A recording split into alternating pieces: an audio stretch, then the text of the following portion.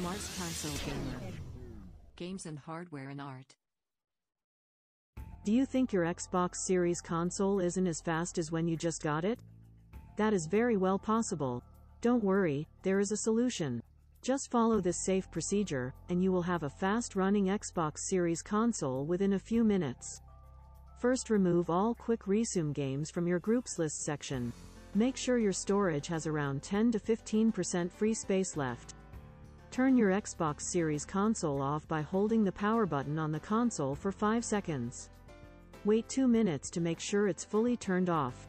Now remove the power cable from the wall socket or power strip. Don't unplug the power cable from the console itself because it isn't safe, and plugging the cable in and out could damage your console. After 5 minutes you can plug the power cable back into the wall outlet or power strip. Start up your console with the power button on the console or with your controller. That's it. Thanks for watching this video and enjoy playing your favorite games at maximum speed.